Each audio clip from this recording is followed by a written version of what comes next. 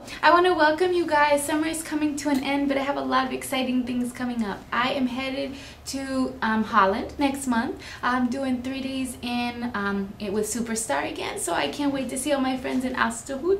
I'm also heading to England with Illusions magazine in November, so I want you guys to check out the website. It is illusionsmagazine.co.uk. Check it out for all my tour dates. I cannot wait to see everybody in the UK. I'm really excited about that. So if you guys like what you see, make sure to check out my blog. You'll find out where I'm going to be, where I'm teaching classes, or log on to FABATv for the best learning anywhere. I'm going to start off by using this fairy tale rainbow cake. If you guys know me, you know I love the pinks and the purples and all those pretty colors, and so does she. She's growing up. I love her.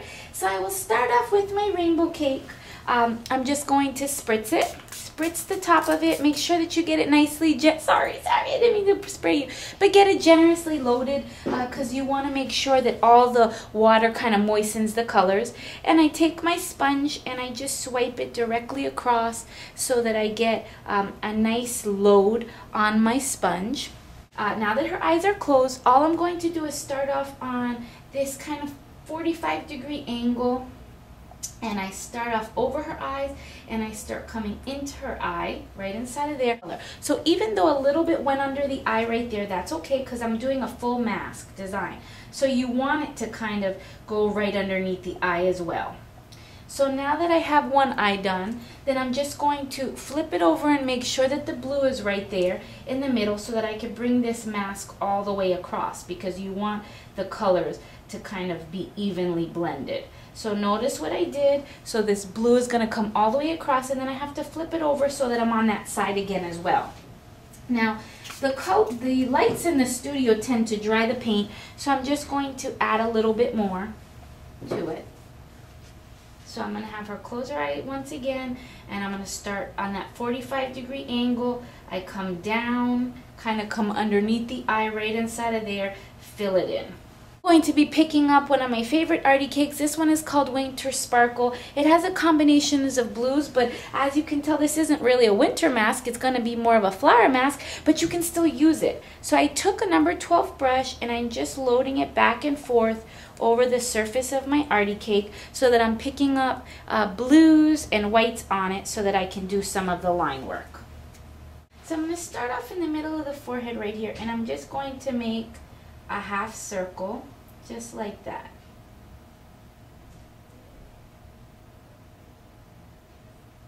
So I have this kind of half circle, and I know that the blend is hard to see from that angle. So then all I'm going to do is I'm going to start off in the middle, press and twist, flip it, press and twist. So that I start getting these multicolored petals. Press and twist, and flip it over, press and twist. Now the reason that I'm flipping it when I press and I twist and I press and I twist is because you want the dark color on the outside of the entire way around. So I'm going to come down here, press and twist, press and twist.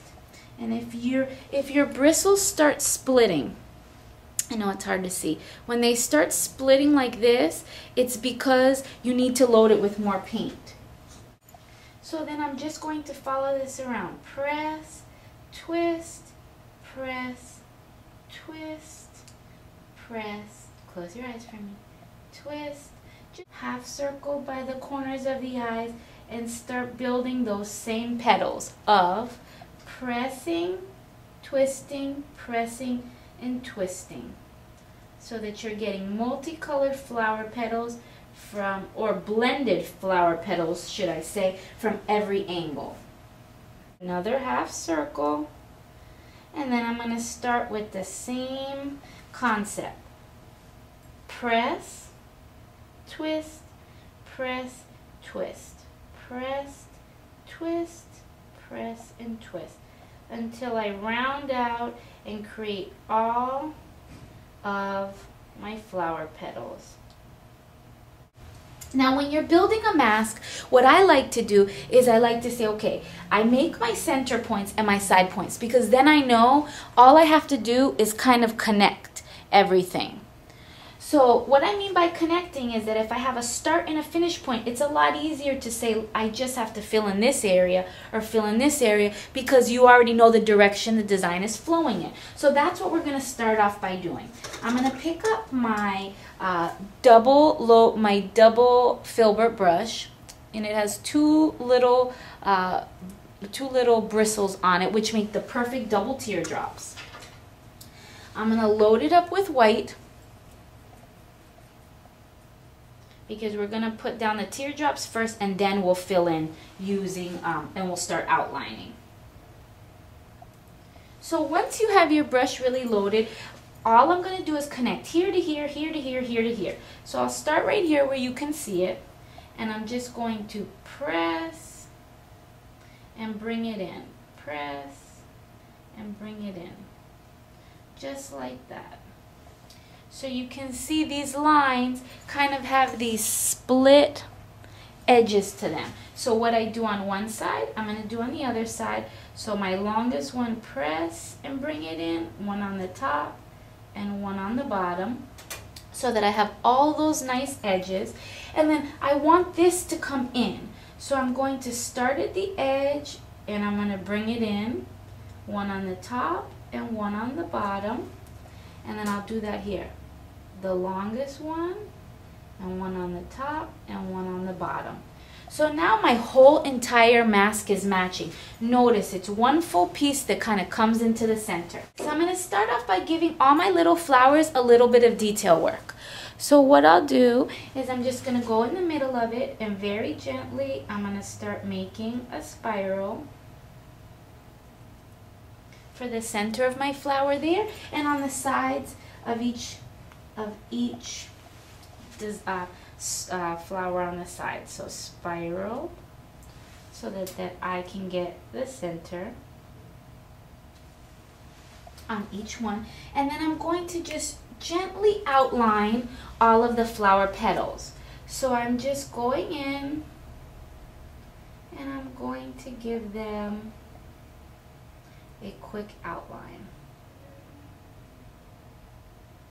Then I'm going to come in between them and make a second petal with no color inside of it.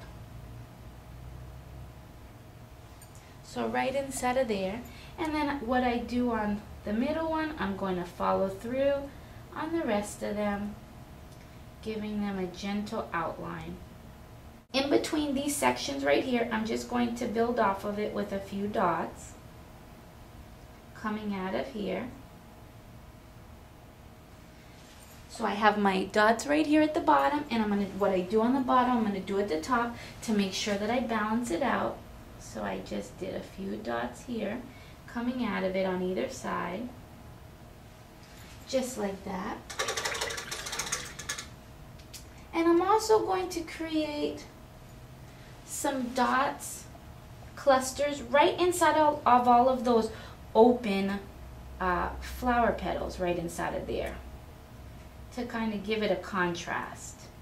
Alright, so to finish off this design, I'm just going to pick up a little bit of black and I'm going to give it a little bit more of definition along these edges right in here, just to kind of sharpen up this mask. So I'm switching over to a smaller brush. This is a number 1. Normally I wouldn't even go this small, but this is what I had in front of me, so this is what I'm going to use. So all I'm going to really do is kind of sharpen up the edges of these teardrops. So I'm just going to follow the edges in on them, and I'll do a close-up so you can see what I mean. Now the beauty of having that brush that's split in the end is that that brush gives you that shape already. Okay, so you see how I have, my video is boring her, but you see how I have this nice kind of double edge right inside of there? The brush already does that for you, so that's a really helpful, speedy tip, especially if you're looking to create that effect. So I'm just gently going over it with a little bit of a black outline to kind of make it pop, especially against these beautiful colors. So as you can see, I just sharpened it up right there. And what I do here, I'm going to do on the other side. What I did is, all I did was come off of here, kind of follow that shape in.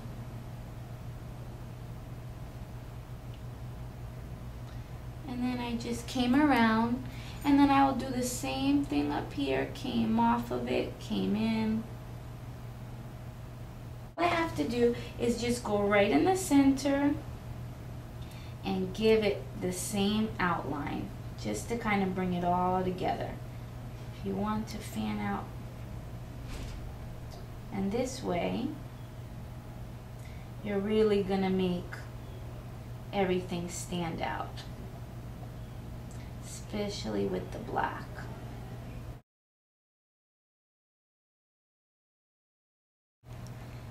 So now I've added just a little bit of glitter, a little bit of lipstick to my beautiful, beautiful girl.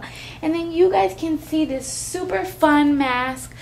You can always change this up by just following the same principles of saying start in the middle, add it to the sides, and build off of it. You want everything to be nice and flowy and just kind of come all together at the end. So I want to give you a high five. Thank you guys again for joining us. Thank you, Leah, for being back in the studio.